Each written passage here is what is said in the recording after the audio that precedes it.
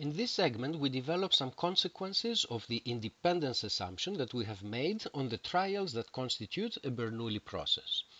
These properties will be pretty intuitive, but they play an important role. They're helpful in solving problems, and they're also quite helpful in understanding the continuous time version of the Bernoulli process, namely the Poisson process that we will be studying later. So here's the story. We start with a Bernoulli process with some parameter p. The process starts, a friend of yours watches the process, and they observe the results of the different trials, let's say for 5 time steps. And at this time, right after time 5, they call you into the room and you start watching the rest of the process. What will you see? The first random variable that you will see is the result of whatever happens in this time slot, which is the 6th slot of the original process. The second random variable that you will see is the result of the 7th random variable in the original process, and so on. So the process that you get to see is the process yi, where I ranges over the non-negative integers. What properties does this process have? Because of the assumption that the different trials are independent, this means that the first 5 trials are independent from the trials that happen after time 5. So one property is that the process yi is independent of whatever happened in the past, which is x1 up to x5. Second, the random variables that you see, x6, x7, and so on, are independent Bernoulli random variables with parameter p. So the random variables yi constitute also a Bernoulli process with parameter p. So the process that you get to see, which is the sequence of trials after time 5, is identical probabilistically to a Bernoulli process with parameter p, like the process xi. So it's as if a Bernoulli process was just starting fresh at this particular time, and because of this we say that the process has a fresh start property after a certain time. In this example, we used 5 as the certain time, but instead of 5, we could have any particular integer, little n, in which case our process y1 starts with xn plus 1, continues with xn plus 2, and so on. And here, instead of x5, we would have written xn. So, after a deterministic time n, what you see is the same as if we had a Bernoulli process that was starting fresh at this particular time, and which is also independent from whatever happened in the past. Let us now complicate the story a little bit. Suppose that your friend watches the Bernoulli process, and they keep watching it until a success is observed for the first time. Right at that time, they call you into the room, and you start watching the rest of the process. This is the length of time that we have called T1, the number of trials until the first success. So what is it that you will be watching? The first random variable that you will see is what happens in slot T1 plus 1. The second random variable that you will see is what happened in slot T1 plus 2, and so on. And this defines, again, a process, the sequence of the yi's. This is what you will see starting from this particular time. What kind of process is it? Well, these trials happened in the past. We know what they were, but no matter what they were, the future trials will still be independent of the past, and each one of the trials will have probability p of being a success. So the properties that we have again is that the trials that you see are independent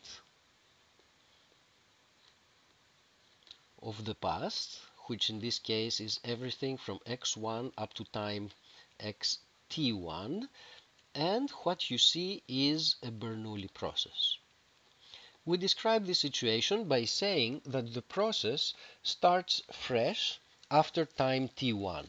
And by this, again, we mean that if you start watching the process right after t1, what you will see will be a Bernoulli process which is independent from whatever happened in the past. Having just argued that the process starts fresh at the time t1 of the first success, we can now ask whether such a property is also true more generally. That is, if we start watching the process at some random time n, will the process start fresh at that time? Let us look at some additional examples. Suppose that capital N is the time of the third success.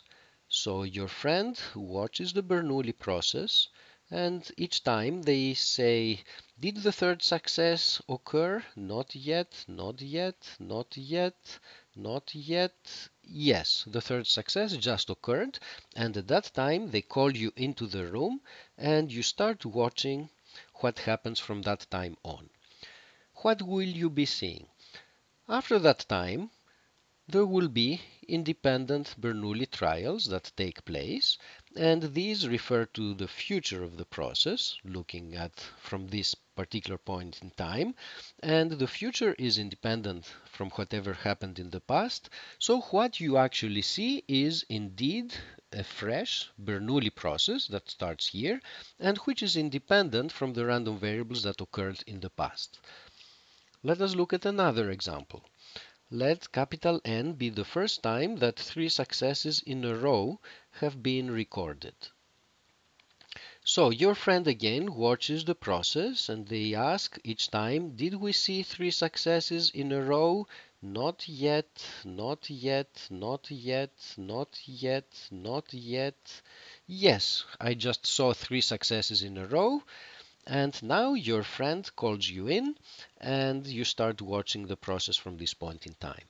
By the same argument as before, whatever happens in the future is going to be Bernoulli trials that are independent from the past, so you will again have a fresh start property starting from this time. So in both cases, formally what we have is that the process that you get to observe starting after time capital N, after the time that you're called to and asked to start watching, what you will see is going to be a sequence of independent Bernoulli trials, that is a Bernoulli process, and this sequence of future trials is independent from whatever happened in the past of the process. What both of these examples have in common is that the random variable n, the time at which you are called in, is causally determined from the history of the process. What does that mean? It means that somebody is watching the process and at each point in time, based on what they have seen so far, they decide whether to call you in or not.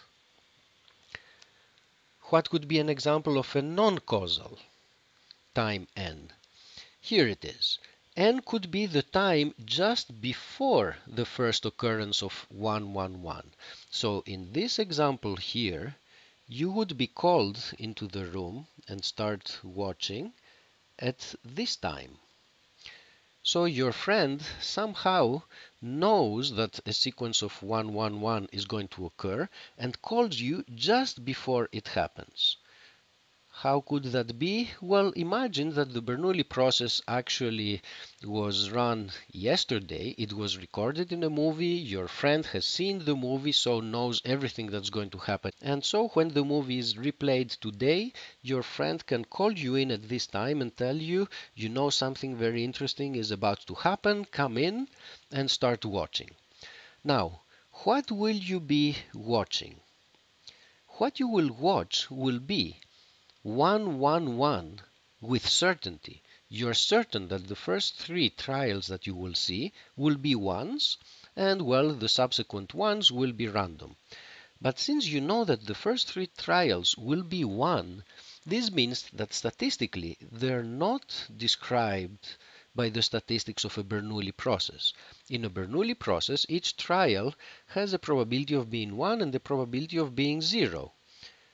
But since in your case you're certain to watch once in the beginning, this means that the random variables that you see do not conform to the description of a Bernoulli process. So this is an example in which n is not causally determined. And in this example, you do not get to see a Bernoulli process. We do not have the fresh start property. What happened here is more generally true. We do have a fresh start property, but not always.